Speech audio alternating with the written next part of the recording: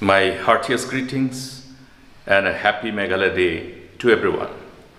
On this auspicious day, the 21st January 1972, our forefathers fought and achieved this statehood for all of us, in sync with the hopes and aspirations of our beloved people.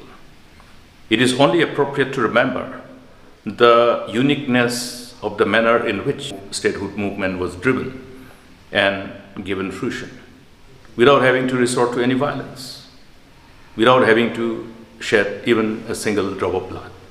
It is therefore very important for everyone from across the region, from across the nation, to replicate the approach that was adopted by our forefathers, who understood the power of non-violence and the power of unity.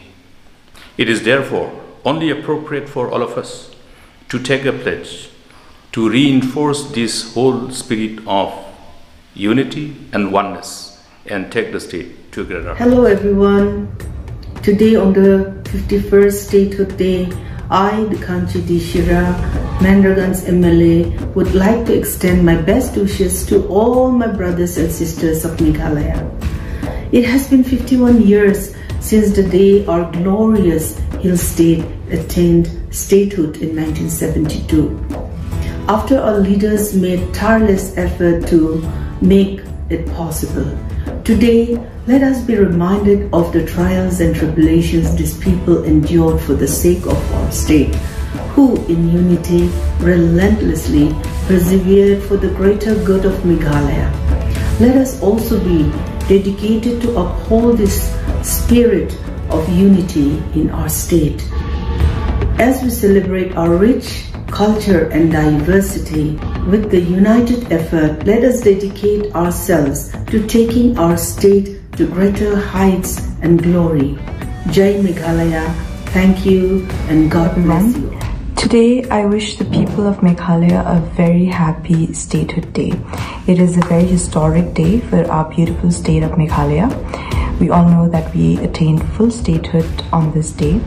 It is time when we unitedly remember our forefathers who have fought day and night and sacrificed so much so that we could become a full-fledged state. It is our utmost duty to ensure that our state walks on the path of peace and development, which was also the vision of our forefathers and our leaders.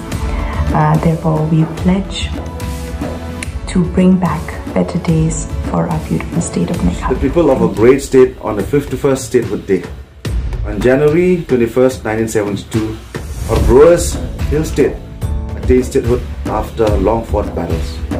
Today, we should unitedly remember the great heroes who relentlessly fought for the statehood to uphold our vibrant cultures and traditions. It is our collective duty to ensure that we keep striving towards ensuring all-round development of Meghalaya that our forefathers had envisioned. With collective effort, we promise to bring the change that our people deserve. On the occasion of Meghalaya 51st Statehood Day, I would like to wish the people of our beautiful Hill State.